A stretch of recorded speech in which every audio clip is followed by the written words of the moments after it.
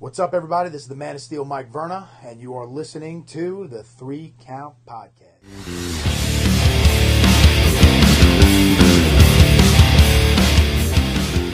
Welcome, everybody, to another great edition of the 3 Count Podcast.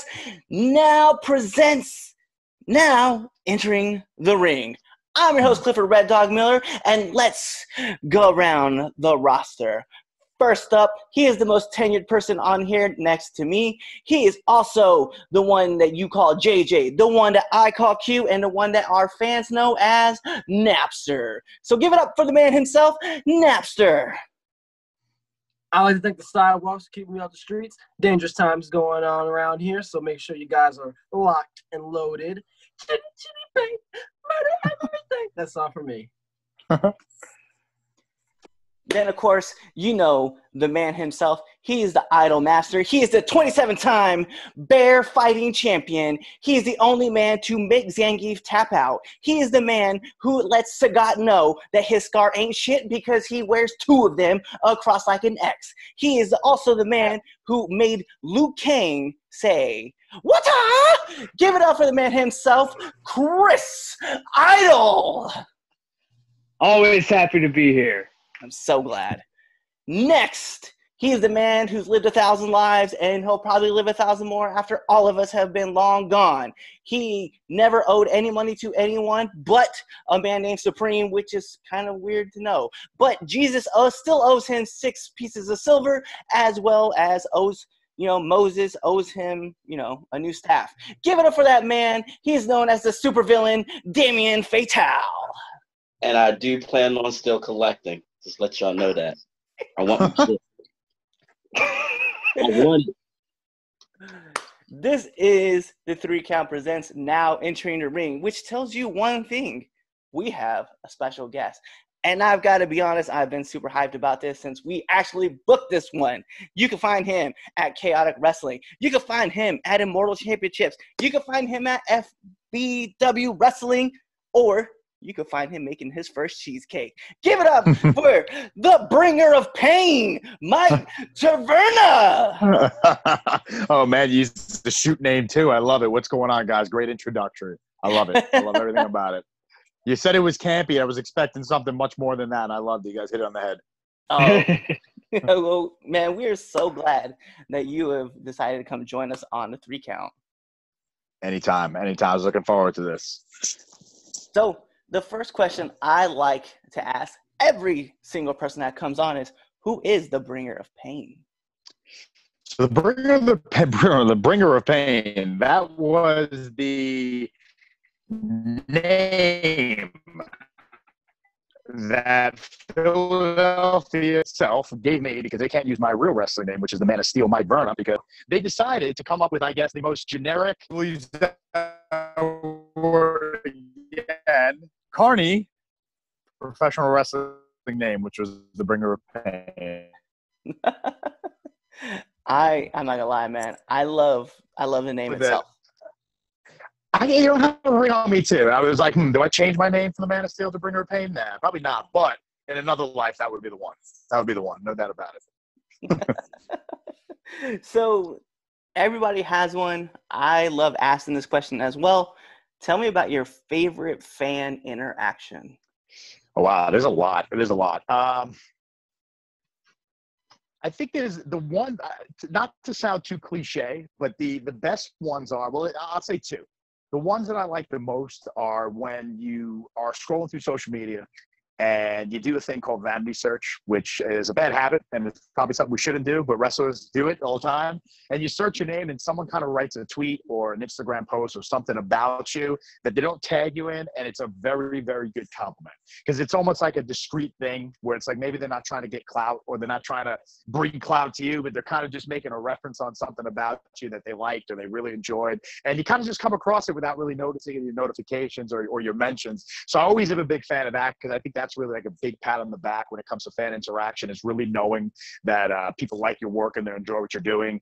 The other stuff I really like, and again, it's going to sound a little cliche and it might sound a little corny, but my character is the Man of Steel, so I guess I got to be a real good guy, is I really like when you get kids who really buy into that stuff. It's again, it maybe something that's a bit of a basic political answer, but when you get a kid or you get a group of kids and their moms, we won't forget about that, but we get the kids who really, really enjoy what you're doing, and they really kind of view it as a superhero, like not to get off topic, but when I came up with the wrestling name, the Man of Steel, I was never intending to be a superhero type character. I just kind of let it go with, based on like when I was training, I looked like Superman. That's what my trainer gave me. My trainer gave me the name, Joel Maximum. My trainer gave me that name because you resemble Superman. Run with this Man of Steel thing. But it was never my intent for it to be a superhero type character. I just kind of wanted the name to be there. But it really over the years just developed into that mantra and that real presentation of myself when I'm in the ring. So really to see the kids really look at the character and say, yeah, that is a superhero, and they really enjoy it. That to me is always one of the best feelings. Yeah, it's crazy, man. Like we've asked a lot of people, and that's like anything that has to deal with kids. Like it's always like in like the top. I think it's like top 2 answers. Like we always hear, man. And then of course one that you kind of said we'll just skip over, but moms. That's actually one of the other good answers that you please the kids, you get the moms. That's what I can say. So my last question for you, man, is you're a pro wrestler. You've been all over the place. What's been the toughest part about being a pro wrestler? I think exactly what you just said about being all over the place. So like 2 things that always drive me crazy is besides professional wrestling, wrestling led me to being an actor. I actually worked as an actor. I work pretty regularly, movies, TV shows, commercials. So that is something that led to it. I also am a college baseball coach. So those 3 things are pretty much my career paths, and they all take a lot of time. They're very time consuming. They require pretty much 100% of my schedule.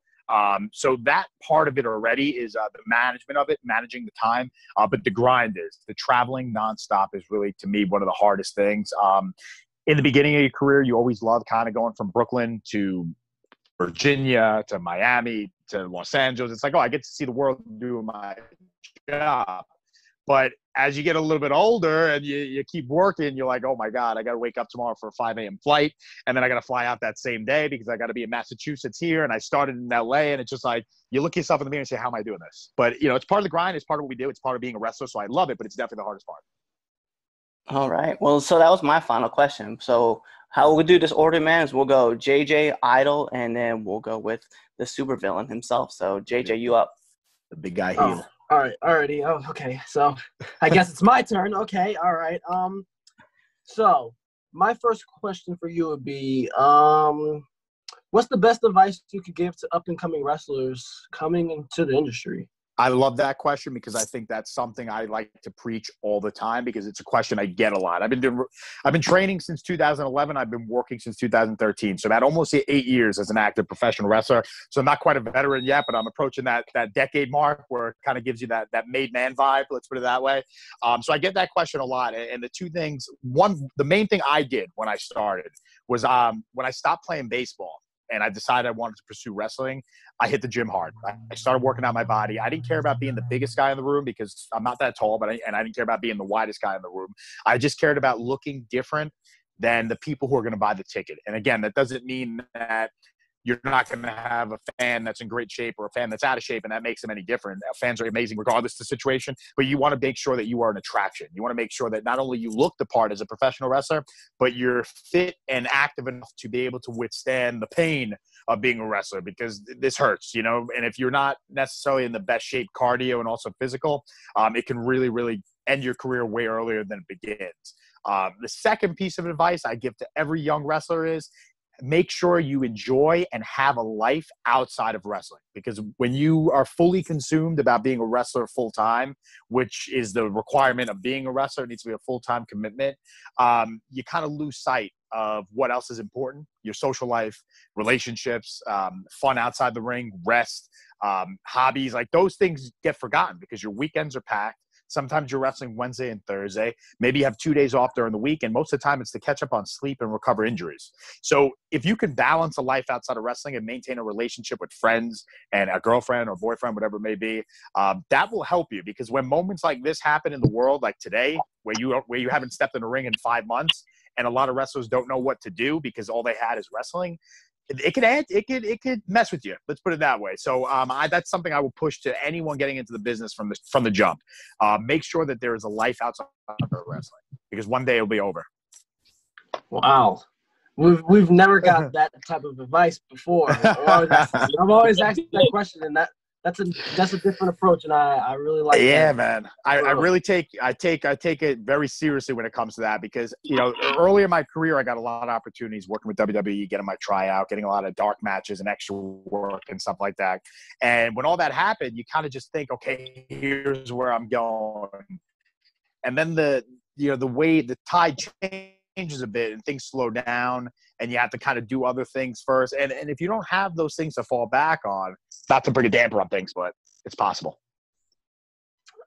Yeah, for sure. My next question for you, I always ask this question too. Let's say we fast forward 5 years to the future. We had a time machine go, whoop, 5 years. Where do you see yourself in 5 years? In 5 years, okay. That's a great question. Scary question, too. I would say, not to beat around the bush, there's one company right now that I would prefer to work for, and that's only because not only because it's great quality, it's a good program, but it allows you to kind of still be able to do everything else that I do between the movies, the acting, the coaching, all that stuff. And it would be AEW. I'll just say that right now, not shooting. AEW has become more of a desire for me than WWE. WWE seems just a bit too much at this particular point, between the obligation of their schedule and their control of you, and honestly, the new signees not really even getting that push or the experience that they need to kind of get out there and get over. AEW is new. Who knows where it'll be in 5 years? But if it is the way it is now, I think that would be my destination. That and doing some more movies. Those would be my simple response. That's cool. I like that response. And my final question for you would be, what is the worst bump you have taken ever? Okay. So it's not really a bump that happened. I'll tell you exactly what happened. It was my first 15, so a couple years ago, about 5 years ago, and I'm in a 5-way match, and I was a champion at the time. So it was a 5-way match for the title. One of the spots I called in the back with one of the guys was his name was Suntan. He doesn't really wrestle much anymore, but his character is he's basically a 350-pound cowboy. Let's put it that way. His cowboy is soul. So he's got a lot of vibe to him, a lot of swag to him, but he's one of my good friends. So we're calling the match, and he said he does this moonsault. 350-pound man doing a moonsault is always impressive. You remember Vader and Bam Bam Bigelow, all those guys doing that. You're like, it's pretty impressive. So that was his thing. And usually he always misses the moonsault because no one wants to take it. So we're saying, all right, you know what? I trust you. I'll take the moonsault. And I'm sitting there. I'm saying two things are going to happen. Something either going to break my ribs or my nose. It happens. So we're in the match. We're calling, and I know the spot is coming. He goes up. He hits the moonsault, and his knee and his thigh and all of his weight lands directly on my head. And I just remember watching the video, and you see my face, and I'm laughing to myself because I knew it was going to happen, and I still let it happen. So I'm laughing, and I was out cold the entire match. I woke up for the last spot where basically the guy that I was working with, he spine busted himself and made me pin him himself. So all the credit goes to him. But yeah, that was a wild one. And shortly after, I remember right after that match, I had a promo with Brodus Clay, and I don't remember one thing I told him. Don't remember one thing I told him. But yeah, to that day, I watched the video, and I had the same reaction you have right now, just like, oh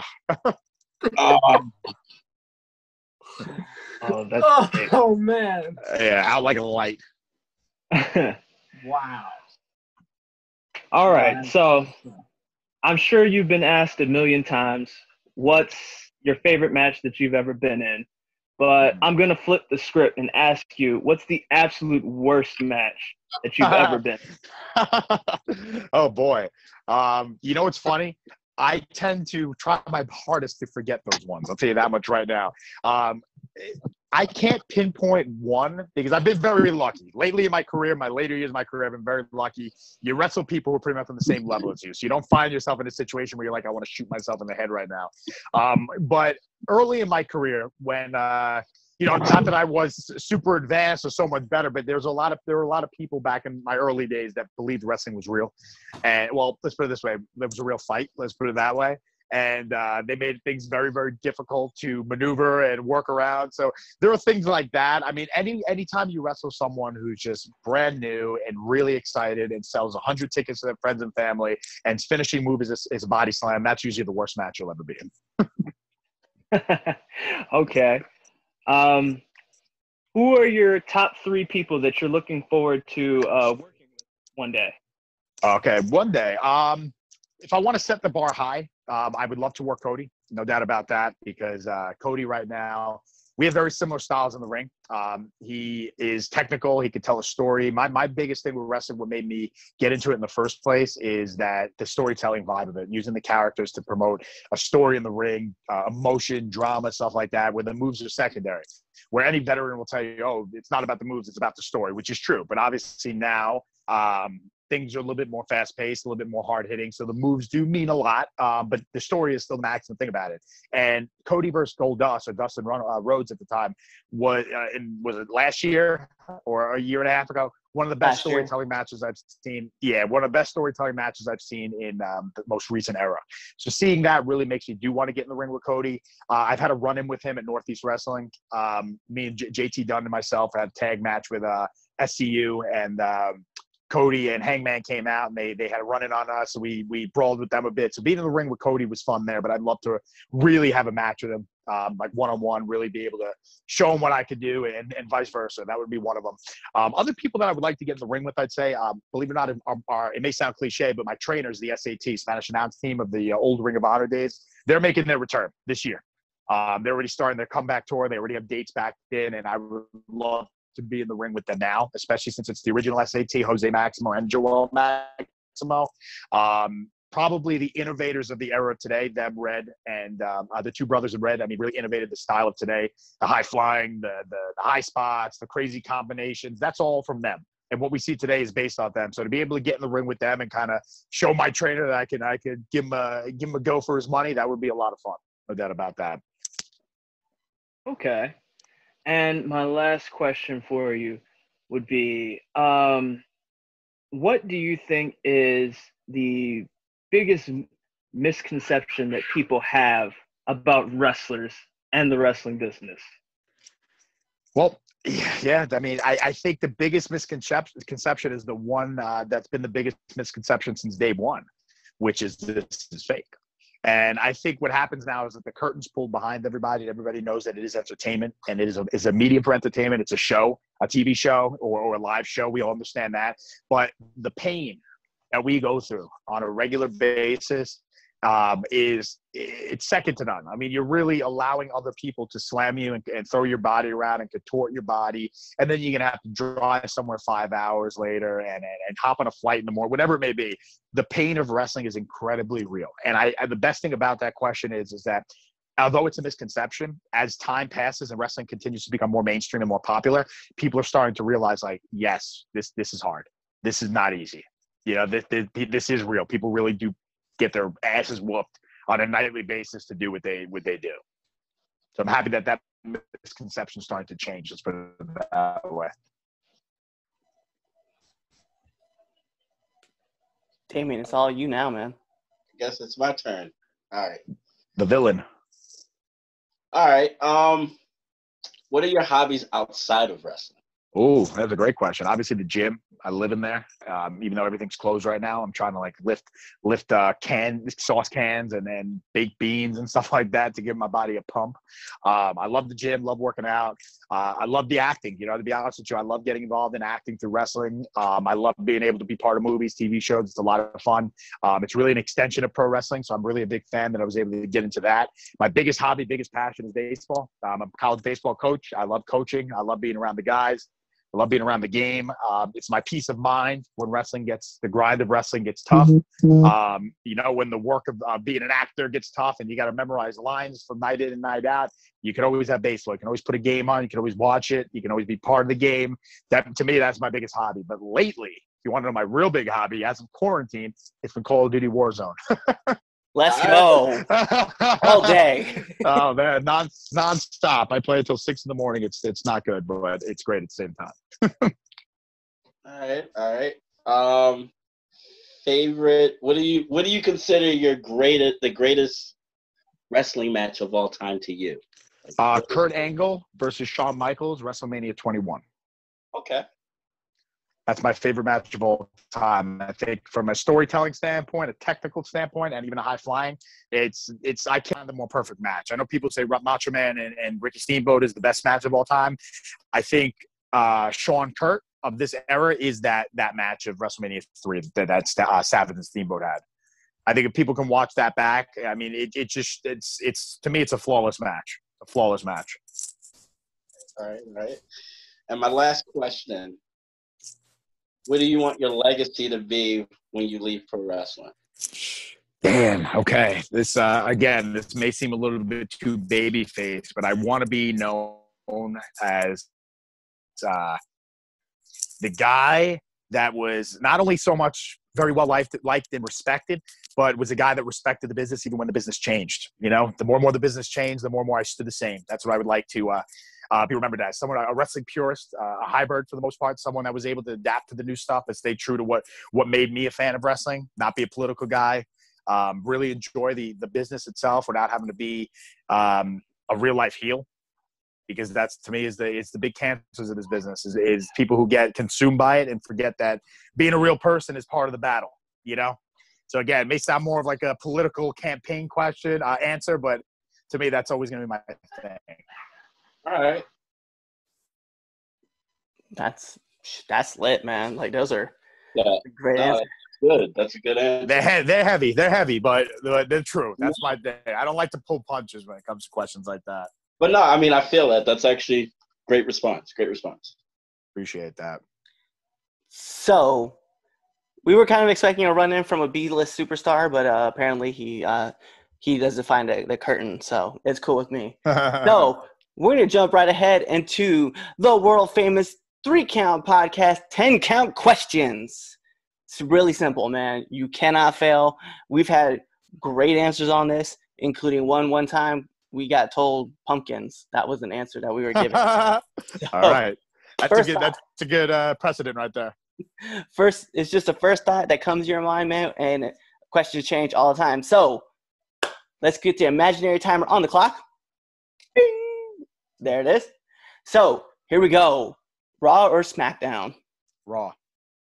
It's a Friday night. What are you doing? Drinking. Superman or Batman? Superman, come on. Obviously, right? He's the man Obviously. Steel, man. I have to. I knew that was going to be the answer. Best board game? Wow, that's a good one. Risk. Oh, yeah. I could dig it. Night owl or early bird? Night owl. 100%. Last show you binge watch? 13 Reasons Why. Oh God! Did you binge watch all the seasons? No. I watched the last one most recently. I did. I was like, I'm not gonna lie. I watched the last one most recently. I was like, that's a heavy show to watch. I was Very heavy. Very heavy. I was like, oh my God, it's right. Very heavy. Favorite color? Blue. Hawk or animal? Ooh, animal. Animal. Hey. All right. Here's a question I know you probably get asked a million times. Sweetest baseball swing? Oh my God. I mean, it's got to be Griffey.